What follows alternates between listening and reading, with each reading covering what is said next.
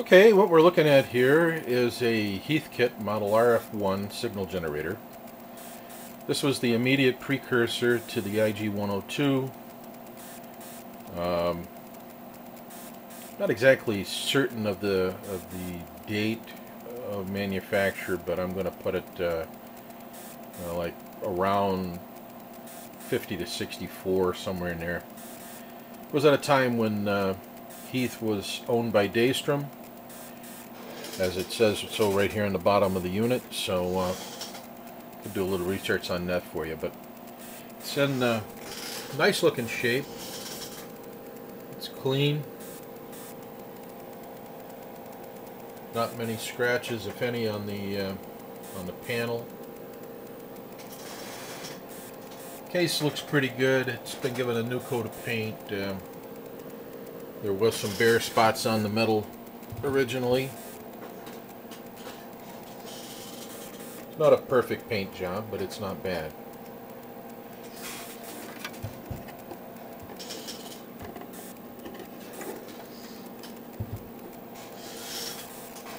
What I'm doing right now, I've got the unit connected up to this Hewlett-Packard 5345A, and we're measuring the frequency. And what I'm going to do, go ahead and turn this light off here so it doesn't disturb us. Alright, should make it easier. Yeah, that's easier. Right now we are on channel A, which is supposed to go from 100 kilocycles to 320 kilocycles on the outer ring. So right now I'm set for 100 kilocycles, dead on, and what I'm measuring is 100.4 kilocycles. Let's go ahead and take this thing up to the mid-range. We're giving right now what we're doing is comparing the vernier to the digital measurement and just kind of getting an idea of accuracy on this thing. Okay, right at the moment I am approximately mid-scale. We should be reading 17 megacycles, excuse me, 170 megacycles on the same band, and we are reading right now 171.5. If I was to go to 170, I could nudge this thing a little. Let's just see where we go.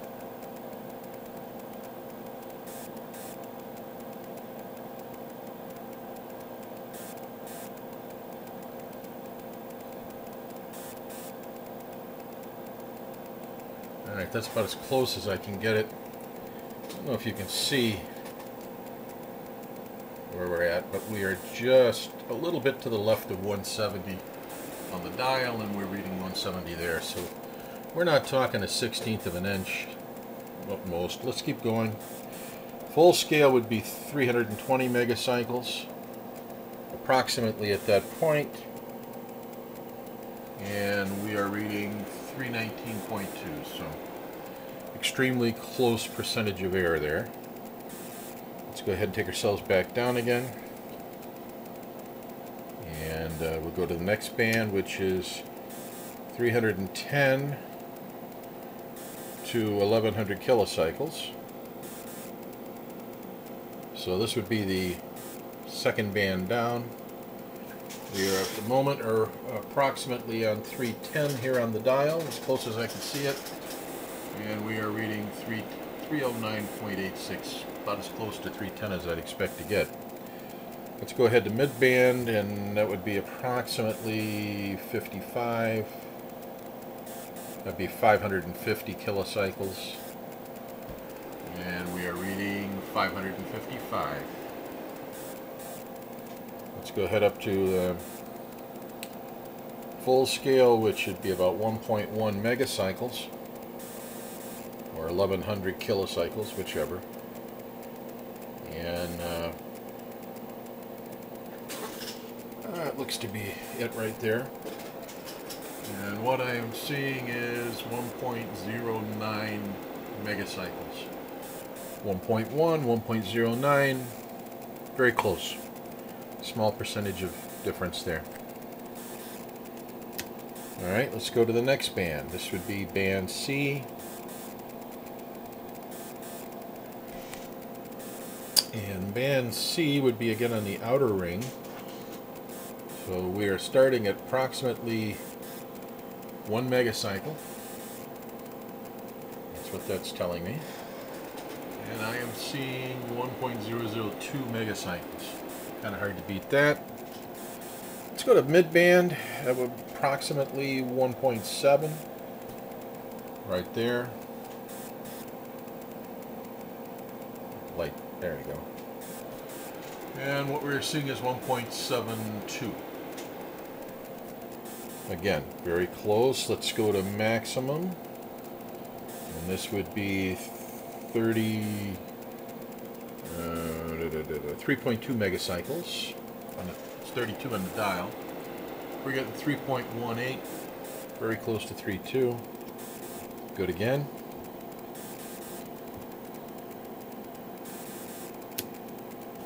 Alright, band D is second band down.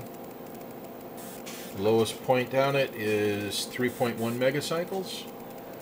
We're reading 3.11 megacycles. Let's go to mid-band on this. It's approximately 5.5 megacycles. And we're getting 5.59 megacycles.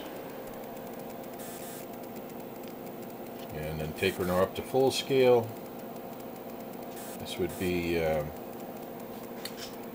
11 megacycles. And we are reading 10.9. Alright, next band. Let's take her down. Band E again is on the outer ring. Okay, we are reading approximately 10 on the dial. And we are reading 9.988, 9.99 megacycles. Very close. Let's take this up to mid-band, approximately 17. Right about there. And we got 17.2. Very close. Full scale should be 32. And that's about it there. And we are reading 32. Perfect. And finally, band F.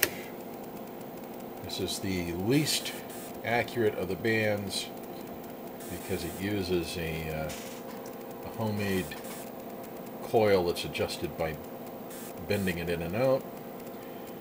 But it is band F, and that's on the inner ring here. All right.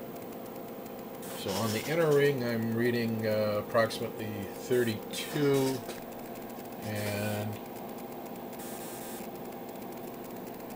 there we go.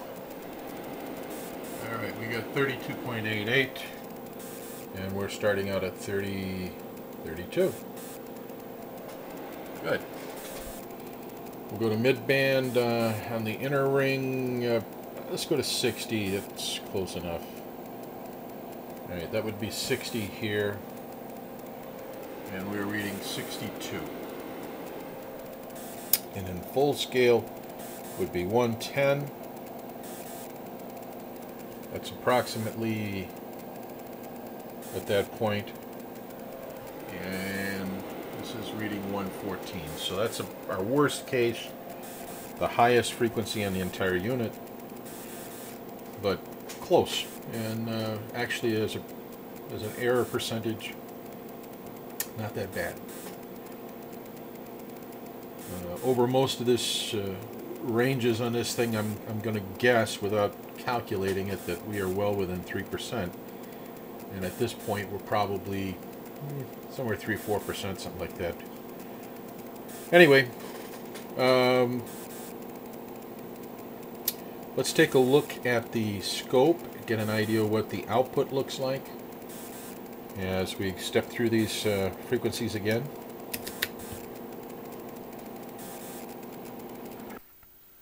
Okay, what we're looking at this point, we're on band A. We're looking at the 100 kilocycle. This is the lowest frequency on the unit. And that's what our waveform looks like at that frequency. Let's make it just a little easier to see. Okay, now what I'm going to do is I'm going to raise the dial, and we're going to observe the frequency as I raise through it. Alright, we're approaching mid-band. That's about mid right there. And then we're going to the end of the dial at this point. Right there. Alright, that's at 320 kilocycles. Let's take her back down again.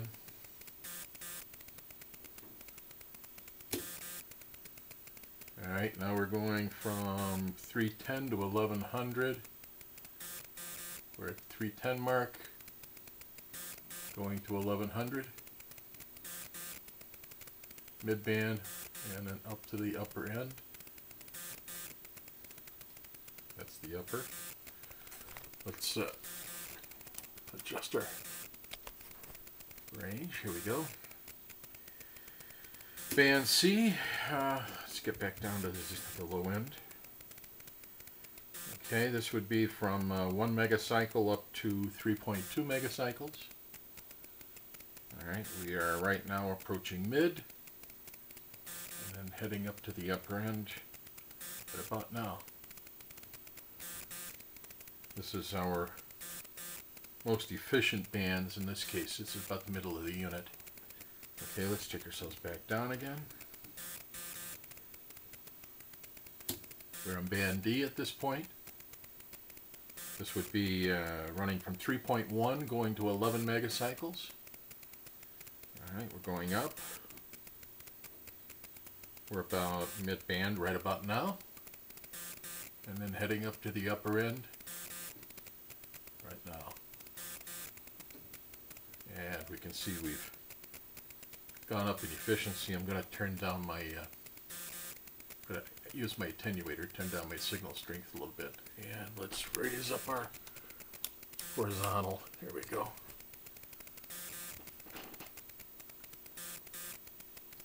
Okay. And band E, starting at 10 megacycles. We're going to go from 10 up. Right now we're going towards mid-band. I can see we're getting efficient, so I'm going to cut down my signal strength. That's mid-band. And going towards the high end.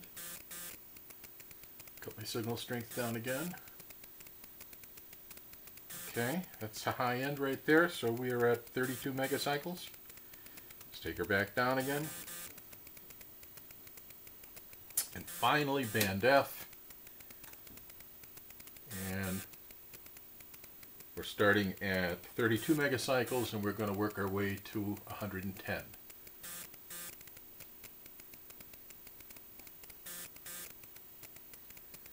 We are approaching mid-band right about now.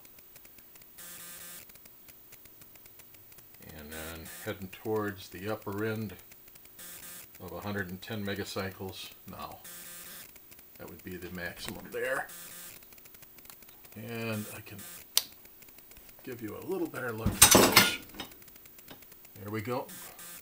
Excuse me.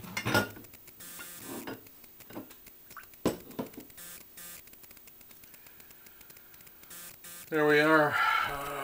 Let's give a little more brightness here. That's 110 megacycles. And again, looks pretty good. So we've scanned from 100 kilocycles up to 110 megacycles. You've seen the waveforms. Plenty of signal strength. And we track the frequency very well with the vernier. Once again, it's a nice looking unit. I'll provide a manual that will encompass the circuit. Might not be for the RF1. I have to verify whether I have that, but the circuitry between the RF1 and the IG102 are identical. So you really I don't think you'll have a problem using either. But if I can give you the RF1, I will. But there will be a manual. There will be a set of test leads with this. Gator clip test leads, 50 ohm BNC connector. Oh, I forgot to point that out. I did add BNC connectors. I removed the old button microphone type connector that was on there. These will allow you to use the modern leads. They're easier to get on eBay. They're relatively inexpensive, and you'll be able to get a variety of different adapters and such for it. So much better to have that. Not much else to... Oh, one flaw in the ointment with this unit. Beautiful RF output, tracks very well, clean. There is no modulation coil. The modulation transformer that should be inside this unit is missing. The original owner, somebody along the way took it out. I wasn't told it was missing, and when I bought it, it wasn't there. So you will not be able to get the 400 hertz modulated tone in this thing. And you can't modulate an external signal with it either, unless you are able to come up with the modulation transformer. If you happen to have a unit that's not working, that you can steal it from and mount it in here. It's not going to be hard to do. I think there's only 3 wires involved. And a couple of screws, and you could have the whole thing back the way, or in most cases you're not going to miss it, but wanted to make sure you're aware of that. So RF wise, excellent. Modulation, no. So happy bidding. It will be starting out at quite a cheap price, and I'm sure somebody will be happy and be a lucky winner. Thanks a lot. See you again.